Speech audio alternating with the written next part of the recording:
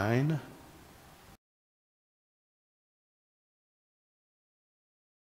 Verse 24. We're studying this discussion of Christian liberty.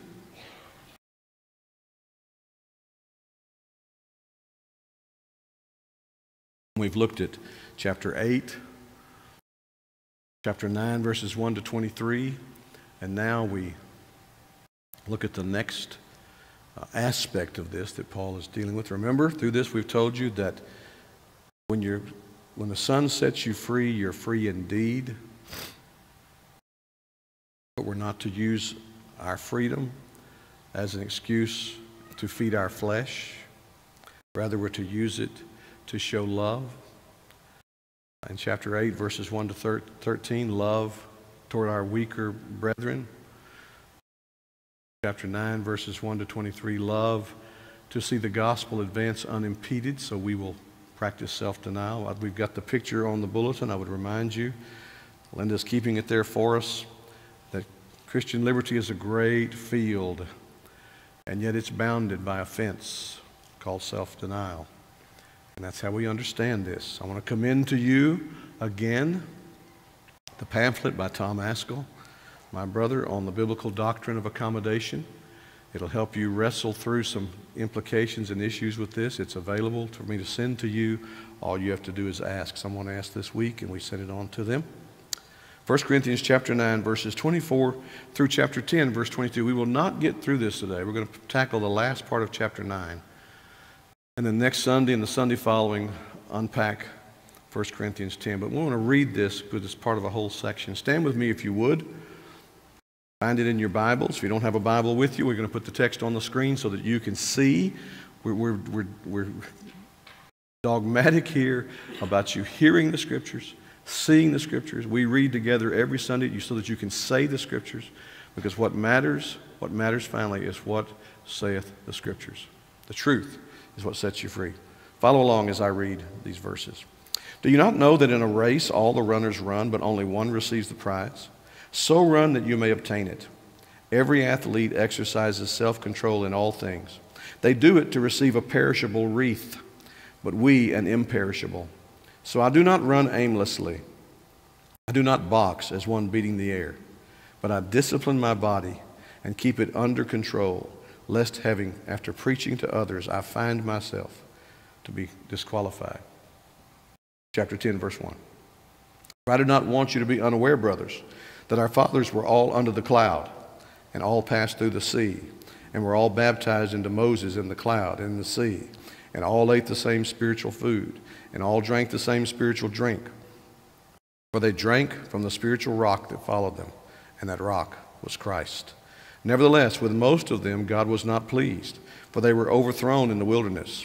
Now these things took place as examples for us, that we might not desire evil as they did.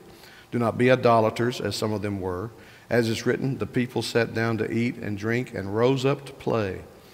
We must not indulge in sexual immorality, as some of them did, and 23,000 fell in a single day. We must not put Christ to the test, as some of them did, and were destroyed by serpents. Nor grumble, as some of them did, and were destroyed by the destroyer. Now these things happened to them as an example, but they were written down for our instruction, on whom the end of the ages has come. Therefore, let anyone who thinks that he stands take heed lest he fall. Mark that verse, verse 12.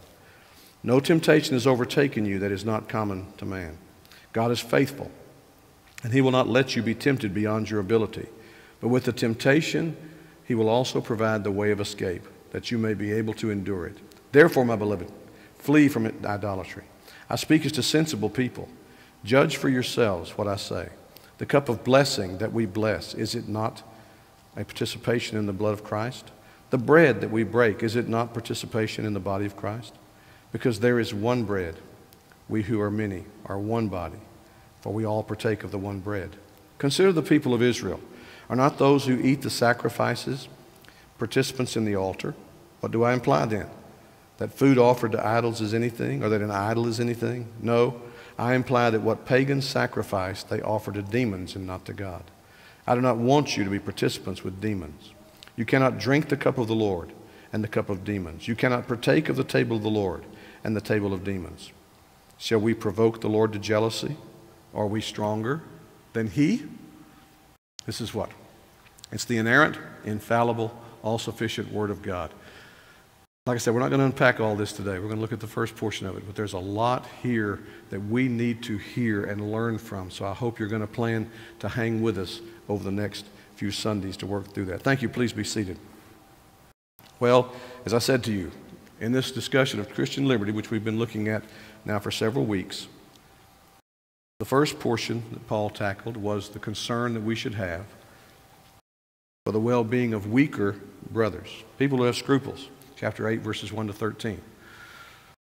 We should be willing to abstain from any activity that offends weaker brothers. Now, you've got to be careful. We talked when we went through this, we're not going to rehearse this, but you've got to be careful that no one in the name of being a weaker brother binds the conscience of other people. But the principle is that we need to be sensible and sensitive and love one another. Be driven by love, not liberty. And if we do, then we'll find a great balance here. The other line of reasoning was this concern for the unimpeded progress of the gospel. We looked at that last couple of Sundays, chapter 9, verses 1 to 23, where Paul said there's a lot of things that I can do and I can claim, but there are things I lay down for the gospel. I don't want my life to be an impediment to the gospel. What we're looking at now, in chapter 9, verse 24 through chapter 10, verse 22, is a warning to the strong that it's perilous to your own soul if you give in to self-indulgence and complacency. If in the name of being a Christian you indulge yourself and you become complacent, your soul is in peril. I'm going to show you how much Paul thought that was. The text we read in 1 Corinthians 10:12, therefore let anyone who thinks that he stands, and the picture there is who stands erect, who stands straight and tall, take heed lest he fall. Pride goes before destruction. A haughty spirit goes before the fall. Paul is warning them there. I'm going to challenge you. Everyone sitting in here this next coming Saturday night is going to be tempted with complacency. You're going to lose an hour of sleep. Where are you going to find it? You're going to find it on the other end? On Sunday morning dawns, and instead of being 7 o'clock, it's 8 o'clock, or instead of being 8 o'clock, it's actually 9 o'clock. Instead of being 9, it's 10. You're going to be tempted. I promise you that. How are you going to respond? You're going to respond with complacency, which Paul is warning earnestly against here. Are you going to say, okay, to the glory of God, be true to my Savior, true to the covenant of the people that I've covenanted with?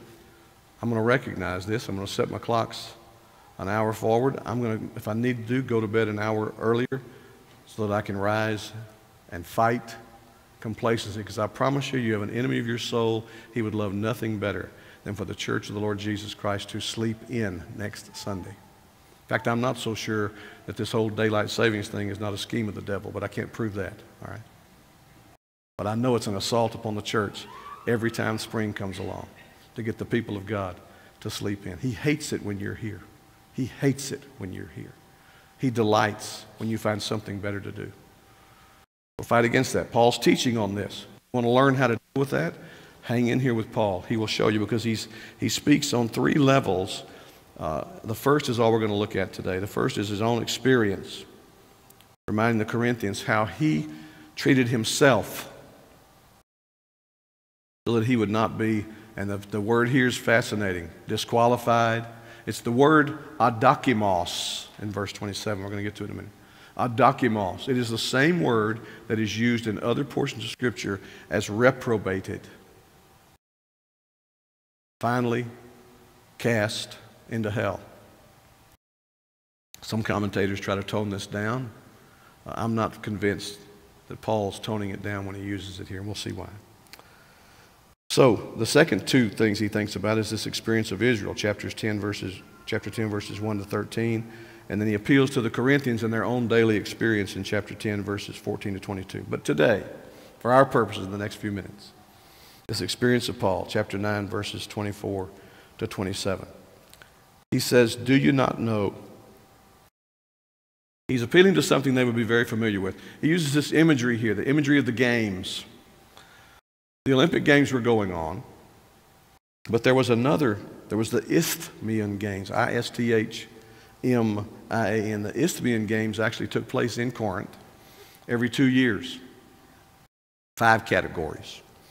They had leaping, which you and I would think of in terms of long jump or high jump, discus throwing, running, boxing, and wrestling. Those were the 5 categories of competition in the Isthmian Games. If you watched the Winter Olympics recently, I know you were fascinated like I was that there wasn't any track and field for that. It would correspond. But the speed skating, the ice skating, the snowboarding, the cross-country skiing, just the endurance, the straining. It was just so impressive to see these athletes who trained and trained and trained and trained for the games. And it was also heartbreaking to see those, had trained and trained and then would fall in their opportunity. And it cost them everything. So Paul has the games in mind. Do you not know that in a race all the runners run, but only one receives the prize? There was no gold medal, silver medal, bronze medal in these Isthmian Games. They received a wreath. It was very beautiful to receive. If you were the champion, if you were the victor, you would have the victor's crown put on you. But it would fade. It would wither and die at some point. So run that you may obtain it. Now he's taking an imagery from the games that you and I know that if we run the race marked out for us, as Hebrews tells us, lay aside every weight and the sin that so easily entangles you, and run with endurance the race that's been marked out for you, looking unto Jesus, the author and finisher of our faith, who for the joy that was set before him endured the cross, despising its shame. We know that all of us who run and who persevere to the end, Jesus said in Matthew, he who perseveres to the end shall be saved. That there's not a win or lose arrangement here. I'm not competing against you. I'm not trying to beat you to the finish line because I know that if I beat you, then I win and you lose. Or I'm concerned that if you beat me to the finish line, then you win and I lose. That's not the Christian life. But Paul is pressing upon them here a warning against complacency. The fact that all who endure to the end shall be saved should not promote complacency, presumption. In fact, he's going to deal with that in the wilderness wandering, and that's exactly what the children of Israel did. They became presumptuous. Man, we're getting this manna every day. It gets kind of boring. Then the quail comes down. That's nice, and there's always water. Presume. God. Paul says, do not presume upon God. Do not presume upon the grace of God. You run. And don't think well of yourself because you think you may be running better than others. You run to receive the prize. Then he says in verse 25, every athlete exercises self-control in all things. And that's what you saw in the Olympic Games, by the way. Training, hours and hours, day after day after day. You've got to be impressed with that. I mean, no, I don't think anybody in his right mind was sitting watching all that going, I could probably do that. I think, give me a set of skates, I could probably do a triple sow cow. No, anybody thinking that. Because these people have honed the skill. They have sacrificed. They've made their lives about winning at the Olympic Games. The thrill of victory, the agony of defeat, as I used to say on ABC Sports. Every athlete exercises self-control in all things. Notice, they do it to receive a perishable wreath, but we an imperishable. He says, are you willing to these Corinthians, the games you know about, you go to them, you admire them, are you willing to let them pour out themselves with more earnestness, more intensity, more vigor, more commitment than you who are running, who are racing to heaven to receive the crown of righteousness which the Lord himself will give on that day? Clearly you see what it is. Avoid complacency. Do not give in to it. It's tragic to see people who would claim that they've been Christians for years, perhaps decades, take up the attitude that is condemned in Scripture. I'm going to sit back, take my ease in Zion. No. No. The ease we get is when we hear at the end, after we've passed on, well done, good and faithful servant. Now come and enter into the joy of the rest that I prepared for you from the foundation of the world. That's what we should, brothers and sisters, I want to wear out. I don't want to rust out as a child of God. And Paul's challenging the Corinthians not to give in to that temptation. So he says, so I do not run aimlessly. Now he brings it to himself. I'm aware that I'm racing. And I'm not yet letting the idea that, well, I've written half the New Testament. I mean, I've traveled most of the known world. I'm so far ahead of these people. No. We read in Philippians. I don't pretend I've made it my own. I press on toward the mark for the prize of the high calling of God in Christ Jesus. I want to lay hold of him who laid hold of me. That's the attitude Paul is commending. But he commends it from his own example, not just in teaching it, not just in precept, but in his own example. I do not run aimlessly. I run looking to Jesus. I run wanting to be more conformed to the image of Christ. I run wanting to put to death the deeds of the body. I run wanting to cultivate larger faith in Christ. I run wanting to take everyone I possibly can with me to heaven. Paul had that magnificent obsession. Brothers, we need that. Who do you have on your list that you pray for? That you say, Father, give me this person's soul or I die. Who are you laboring with, praying for, walking beside, to see them come to faith in Christ that they might join you on the way to heaven? I do not run aimlessly. I do not box as one beating in the air. Now he pulls in the boxing analogy, the idea of shadow boxing. He says, this isn't a game to me. Paul says, I train as one who would be thrown into the boxing arena, which, by the way, in his spiritual journey, he was often.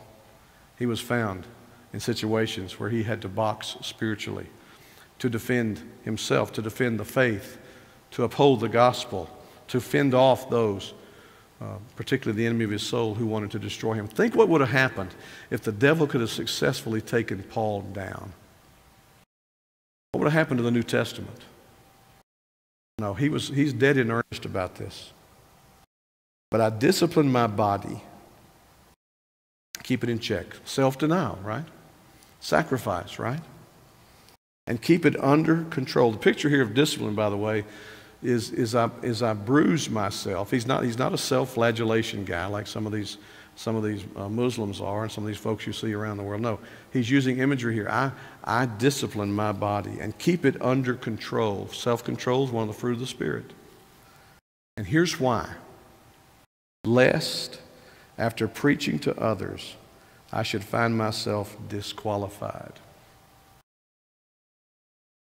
Adokimos. Some commentators say, well, he doesn't want to lose his reward.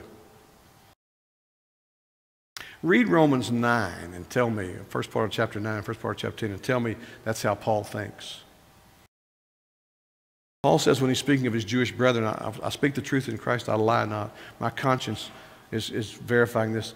I could wish myself condemned, cast into hell, if that would mean the salvation of my Jewish peers. Here I think he's saying, lest after preaching to others, I myself should be cast away. Get to the end to be one of those who says in Matthew 7, in your name, Lord, we preached. In your name, Lord, we did mighty things. In your name, Lord, we cast out demons. And Jesus says, and I will make a profession, the final profession, the only profession, no matter what your profession of faith and my profession of faith is, Jesus' profession about us is the final one that matters. I will homologeo, I will say, depart from me, you who lived as if there was no law. I never knew you. Paul is saying here, I do not want to come to the end of my life having preached across the known world about how Jesus is the only way. That it's a faithful saying and worthy of being accepted by all, that Christ Jesus came into the world to save sinners and I am the chief. Having told people over and over that I was on the Damascus road, this light broke through. I was knocked from my horse. The Lord spoke to me, Saul, Saul, why are you persecuting me? And I said, who are you, Lord? And he said, I'm Jesus. He said, I don't want to come to the end of my days having had all of that and find out that I was a hypocrite. Now, brothers and sisters in Christ, if the Apostle Paul could be concerned about that, we cannot afford to be complacent. We cannot be. We cannot be. We've got to take a warning here and say, dear God, search me, try me, know my thoughts. Lord, if I've started coasting, dear God, give me a sanctified kick in the pants and stir me up. Provoke me to love and good works. Renew my zeal. If I can look on my Christian life and say there was a day when I had more zeal to engage in the gospel, then help me to repent, Lord, and to recover that. Time and age does not cause that to diminish. Oh, certainly there are some physical things we may not be able to do anymore that you could do at one point. I admire people, I'm not going to call names, but there's a couple of names that come to my mind who are facing challenges, physical challenges, and yet fight through them and play through them for the glory of God. I love that. That's what sanctification looks like. It's not, well, I'll serve Jesus where it fits into my schedule. Because I promise you, that Jesus isn't the one who died on the cross. Well, the one who died on the cross says, you know, we mine? Deny yourself. Take up your cross daily. Not tell me how you used to take up, no, take up your cross daily. And then follow me. Here's the word follow there is follow me to the end. It's not follow me as long as it's convenient, or follow me for a season and then you can tell people how you followed me. No, follow me to the end. That's the word. If we're not ready to follow Jesus Christ to the end, then we have not embraced him on his terms. His terms. I want to ask you as we close today. Is that the fellowship commitment you have to him? Follow him to the end. Take up a cross daily. Your desires say this. His word and his will and his way say this. And you say, excuse me a minute, I got to put this thing on the cross. I got to nail it to the cross. Deny myself. Are we practicing that? Because Paul is dead serious about this. We have an opportunity. I want to challenge you as we leave.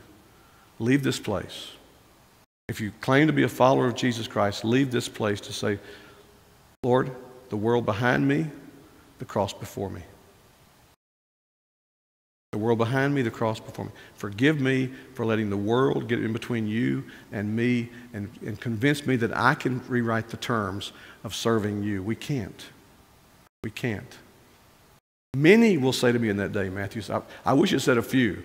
I wish it said a few mistaken. No, many will say to me in that day, dear God, I don't want to be one of the many. I don't want anyone in this place to be one of the many. And yet we have to face the Scripture's fact that many will say that. You're going to slay complacency. You're going to put to death 21st century Western idolatry. You're going to follow Christ. His call. We don't get to make up the terms. And I want to pray for you. I want to see us flame out. I want to see us one by one come to the end of the journey and say, look how that person lived in Christ and died in Christ. Oh God, help me to have such zeal. That's what Paul's calling us to here, as he calls the Corinthians. He says, don't play games. The Isthmian games, don't allow people in them who play games. The Isthmian games are for people who are committed to achieving and excelling. The Christian life does not allow people who want to play games. Jesus is dead serious. He says, I died for you. I was stripped naked for you. I was beaten beyond recognition for you. And I was nailed to a cross for you. and God poured out his wrath on me for you. Do not play games with me, or I will say at the end, I never knew you. Let's pray. Dear Holy Father, God and Father of our Lord Jesus Christ, we forgive us for treating with so lightly even things like the Lord's Supper. Have a hit or miss attitude about it. Forgive us for thinking that we can follow Jesus on our terms.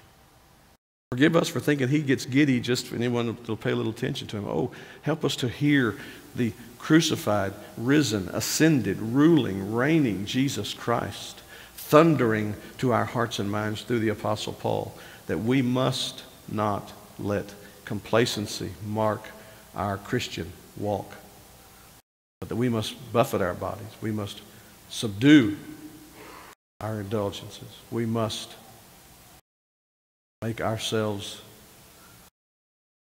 slaves, Olympian athletes for Jesus, to live the Christian life well, to finish well.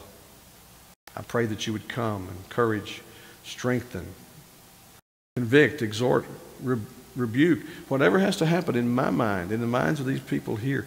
Oh God, work in us and renew us to a zeal that reflects not that we're wearying out, a zeal that reflects that we have followed Christ for years and discovered he is more worthy of being followed today than he was the first day we encountered him as Lord and Savior.